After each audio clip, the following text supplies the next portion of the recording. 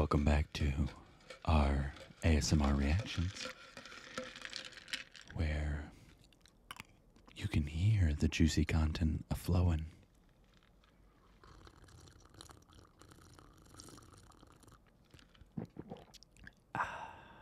Juice. Juice.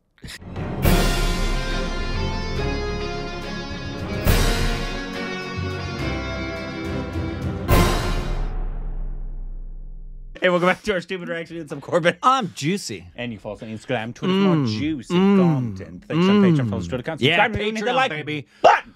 Patreon, baby. Oh, Patreon. Oh, Patreon, oh, Patreon, how Oh. lovely are your patrons. They're very lovely. And today we're doing a movie review. A short movie review. And goodbye, everybody. See you tomorrow. That's how short it was. Of the new 2022. It says 2022. Clearly it was supposed to come out last year. Do the pandemic. The new Pankaj Tripathi star. Our Dost. Our Dosty Dost. The originator of the Dost. And directed and written by Abhiroop Basu. and produced as well. Correct. And it's basically a laundroman from the suburbs of Kolkata finds companionship in an unclaimed red dress, which triggers eccentric memories from the past. Yep. Okay. Maybe giving away too much. Giving away a little bit. I think all it needed to say was a lonely laundryman from the suburbs of Calcutta encounters an unclaimed red dress. Yeah, don't need to bring up the... Doesn't even need to say that he finds companionship in it. That's No. giving away too much. Giving away too much, I agree. Yes. But this will be a spoiler review. It's 35 minutes. Just go watch it. It's on Disney Hotstar. Okay? It's not going to take up too much of your time, okay? Yeah. And it's a short one, so I don't want to... This is the shortest film we've probably seen that isn't called a short film. Yeah. Yeah, that like we didn't fully react to. Yeah. You could fit this 10 times into Lagan. Yeah, you can. But Rick, your initial thoughts, please. It's what I expected from the trailer. It's everything I had hoped it would be. When we get into spoilers, I'll have the spoilers. we are in the Yeah, spoilers. okay. Okay. That's what I said. Go watch it. Oh yeah. There you go. So go watch. You liked it. Yes. Okay. Go watch it. Now we're going to talk spoilage. It's 35 minutes. It's worth your time. Go watch it. It's on Disney Hotstar. So, what we expected from the trailer and from Pankaj is, if you want to see what it means to be an actor, watch. And if you want to see what it means to tell a story from a cinematic viewpoint that's highly elevative and cares very much in a way that I've seen this blueprint. We've talked about the blueprint of Malayalam film. We're watching this, and we were about 10 minutes in, and I said to Indrani, I said, this director's got to be Bengali. This is a Bengali. This feels like a Bengali film. I feel like we've watched enough film to get a sense, and not just because it's taking place in Kolkata. That obviously was a real treat for her at one point. No joke. Hearing the sounds. And at one point, I think it was one of the first shots we had from behind him to show the street. One of these big yellow buses went by, and Indrani flipped out and screamed, "That's my bus!"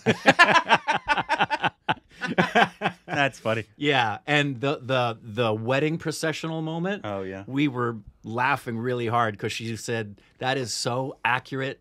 That is so spot on as to what would happen, and that the groom was on top of the hood, but his horse was being pulled behind without him on it. So, yeah, there's a lot we can talk about story-wise, but this is... What do you want to talk about first? Because everything was fantastic. Yeah, where do we want to begin? I 1,000% lavishing the praises. Agree because, yeah, this is it delivered on what I wanted. Yep, and it delivered right away on what I wanted. It opens with basically a 10-minute one shot. Yep, of just Pankaj, no dialogue, just acting, or just not even acting. He's just being. He's just doing it.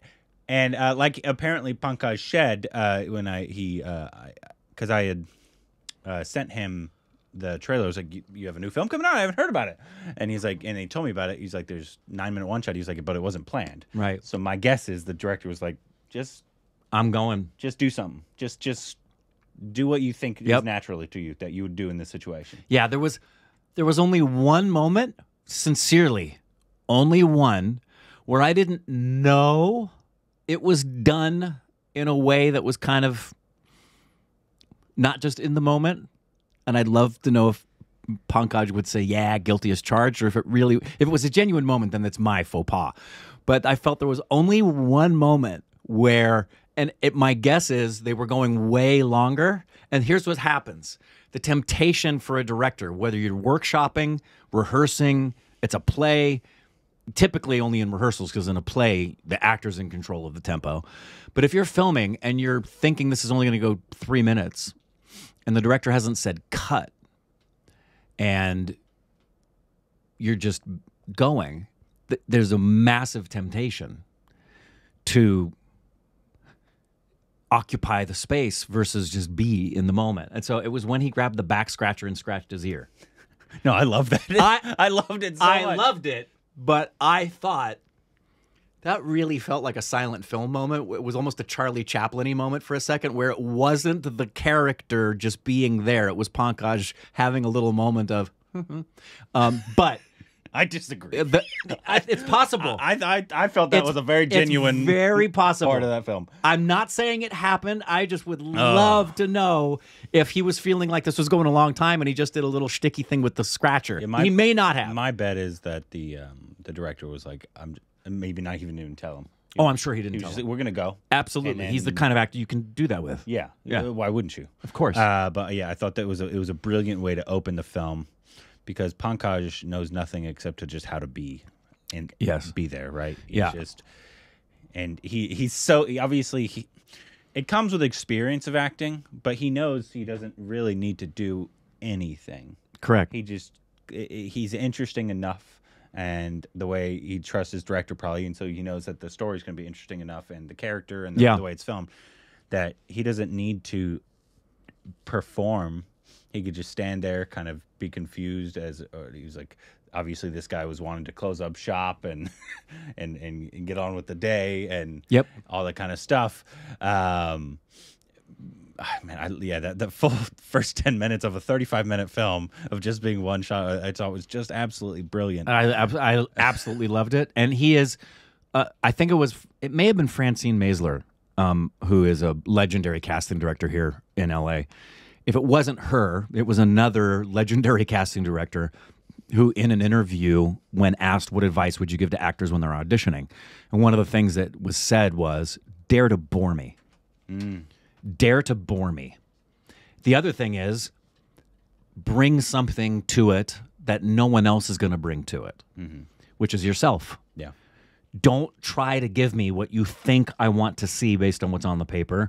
Bring to me what you're going to incarnate when you're the character, and dare to bore me doing it. And because it's really weird, but some of the most interesting things you can capture on film are what are the most mundane moments of life. And most actors who are inexperienced feel they need to fill the space with something rather than let it be void of anything but just being. It was very reminiscent of our other dos Manoj in Algira, when he's listening to the music in the chair. Yes. And that's what it seems like. Many minutes. I forget how long it was. Yeah. But it was just, they let him kind of do his thing and enjoy that moment. I bring up this moment all the time because it's one of the first times I ever noticed it in cinema. Whenever you talk about moments that lasted longer than the actors probably thought it did, just so that the director could see what are we going to get that's real and organic and unscripted, is in One Flew Over the Cuckoo's Nest, when they're having the party and Jack's character just sits underneath the windowsill. And I promise you, he had no idea the director was going to go that long. It goes on a long time. And that's the dare. It's, are you just going to be, or do you feel like you need to perform for me now? Do you need to yawn and show me you're tired? Do you need to stretch? Do you need to suddenly get something in your ear? Do you need to create something versus just be? And he just sits there daydreams at one point. He looks over at somebody and smiles at him, and just, it's beautiful. And that's what I felt this whole film was. And we knew we were going to get that with Pankaj. We knew we were going to get what we got. One of the best for a reason, man. He is one of the best. He is if you want to know how to act, watch him do this film. This is how to act. You want to know how to act, watch him not act. Yeah. Exactly. Now, let's talk about the directing. Yes. Because directors, if you want to know how to direct and tell a story. A simple story. Cinematically. But, yeah. And you also, go on. Yeah. I'll go on. No, that was it. Yeah. Watch this. Yeah, and the fact that he didn't also feel the need to tell you the full story either. Correct. He's like, this is just a little slice of this man's life. Yep. And you're going to see him realize stuff, think about stuff, remember stuff. Mm-hmm. You're not going to know really what it is. Yeah. That he's kind of thinking about or reminiscing about. Yeah. Like I love the moment when he's just put on the really nice shirt jacket, right? And he moves the hangers away. And he has a flourish to the left, which in the trailer was beautiful. Was when we got rid of all of those little stamps, right? Yeah. But when he did that little flourish, it was so out of character for who he had been for the last 15 minutes. I said to Indrani with excitement, I went, oh, what's he going to do? He's going to perform. What is he doing right now? And every little moment like that. And the saying so much with so little, like when he gets the drinks put through the little slot, right? Mm-hmm. Well, when he gets the champagne bottle, a beautiful moment of Pankaj just being a man who's never opened a champagne bottle. Mm-hmm. Rather than showing you, I'm a guy who's never opened a champagne bottle. He was a guy, I guarantee Pankaj has opened champagne bottles before in his life. But he made us believe that this man, and it said so much about this man, about his status in life, about what he's been able to accomplish or not accomplish, and whether or not those accomplishments are because of circumstances beyond his control or choices he's made. Why is he alone? Yeah. Why does he live where he does the way that he does? Does he not have a love interest and he fantasizes because his heart was broken and he can't risk again? Or did he never, ever risk in the first place? And we're never given answers to that. Yeah, and what was wrong with his neck? Yeah. Poor guy. It seems like he has actually a lot of neck problems. He had neck problems, but was that because it was being used the way Robert Shaw's limp was used in The Sting? Because that was a real injury. Did Pankaj really have something going on with his neck, or was that scripted? Yeah, we don't know. I have no clue. And it doesn't matter because it was believable. Yeah, everything about it. And what was your interpretation of the full story? What do you think? What was? Okay. Well, what I love that we don't know if she took the dress or not. Yeah. I think he lied. You think so? I think he kept it. Yes, 100%. I don't think he gave the dress back. I think that was her dress, but I think he kept it. And it wouldn't surprise me if the little Russian bobblehead doll was another comparable thing where someone had left it and asked if it was there, and he was like, mm-mm. That's mine. I like that. Or the poster above the bed. Yeah. That was probably left by a little kid who wanted it, and he was like, mm-mm. But maybe he did give it back. And I think the ultimate story was about the choices, the combination of what makes us who we are at certain stages in our life, and this complexity and amalgamation of we're a result of the choices we make, but we're also a result of the circumstances that we've been placed in. And sometimes you're in a place where you faced insurmountable odds and circumstances, and it's just very tragic and sad that you've gotten to a place where you have a sense of loneliness and you have unfulfilled dreams. However, there are people who are in those places that are there because they chose it, and they had opportunities that they didn't take, and they've reaped what they'd sown. Yeah.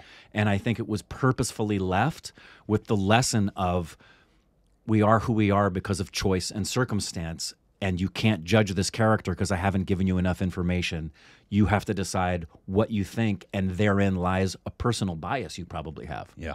right? Absolutely. Yeah. And yeah, I like that interpretation of it. I didn't. And I don't know if that's the intent, but that's what I felt. I also, another thing I really, really enjoyed was the cinematography of the entire thing. I thought it was slow actually burns very, are so damn good. and just the coloring of everything, whether that was by the editor or the cinematographer, but the cinematographer, Deep Mitkar, and then Dhruv Pancho. Yeah. I thought it was absolutely gorgeous for such a small film that it looked so. Not like obviously Sanjay. Obviously, that's the epitome of just.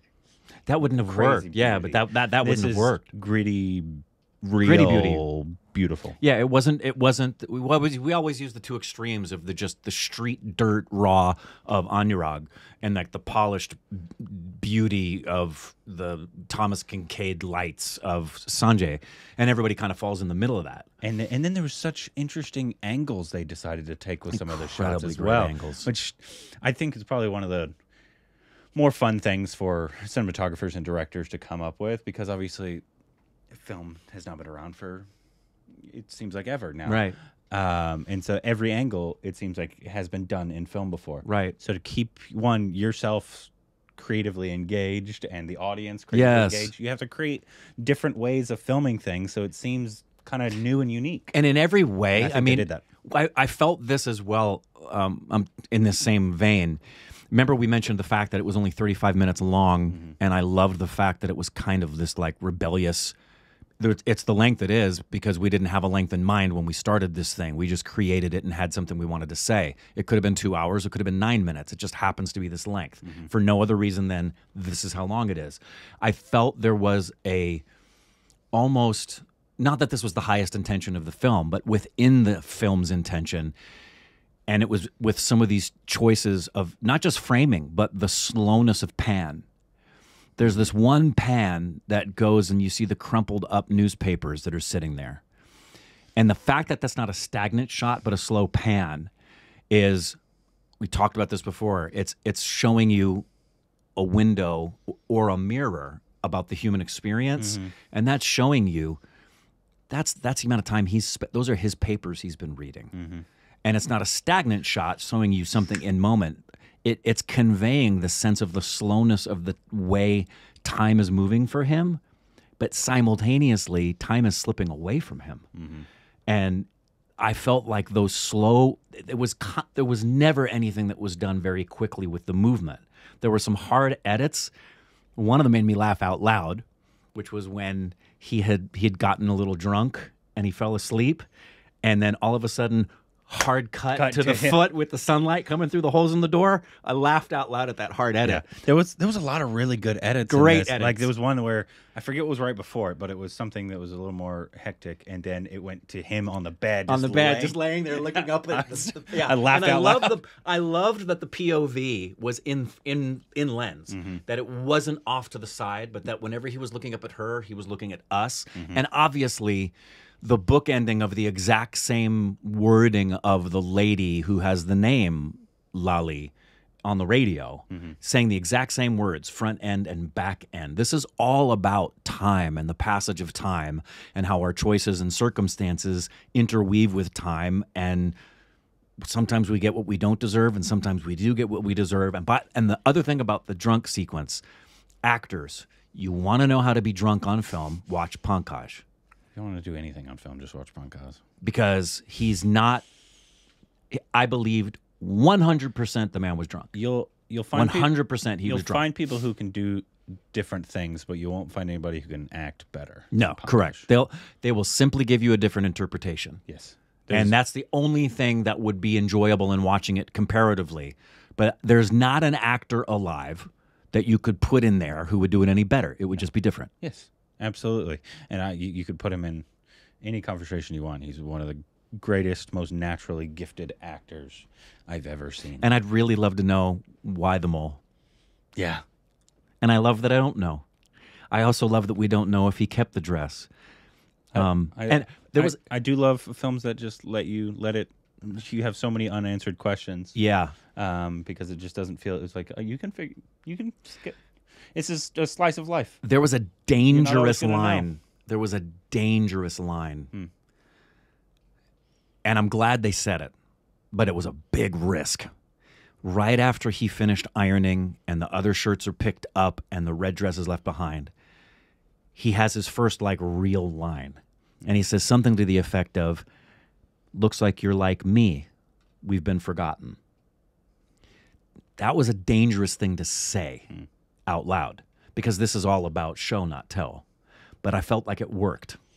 I felt like that worked, and I think the reason it worked is because of the actor saying the line. That could have been somebody going, "Hey, audience, here's the message," and it wasn't. I felt that it was an organic moment. I'd love to know if they had a conversation even about that. If maybe Pankaj felt like, "Why am I saying that?"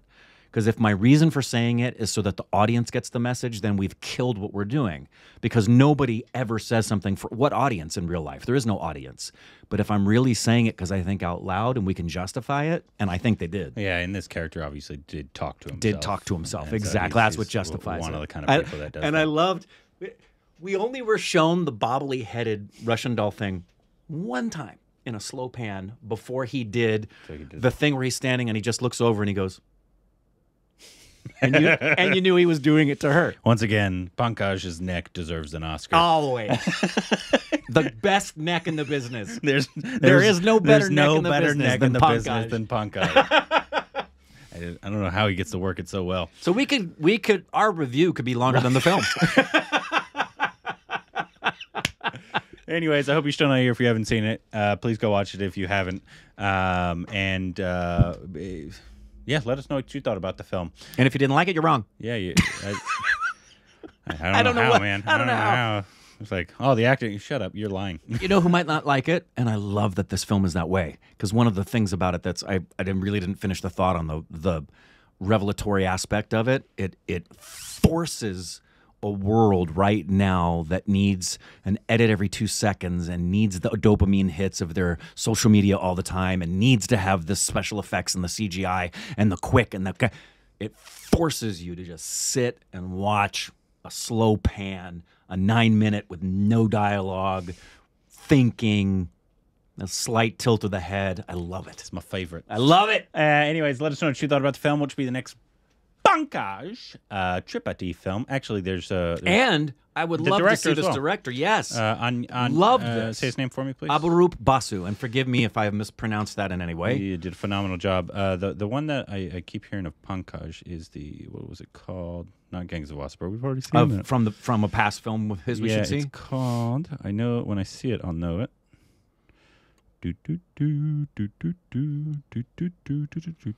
He's another man. He's another man who could be a great Bond villain. Oh, come on. Gurgaon? Yeah, we've seen the trailer for that.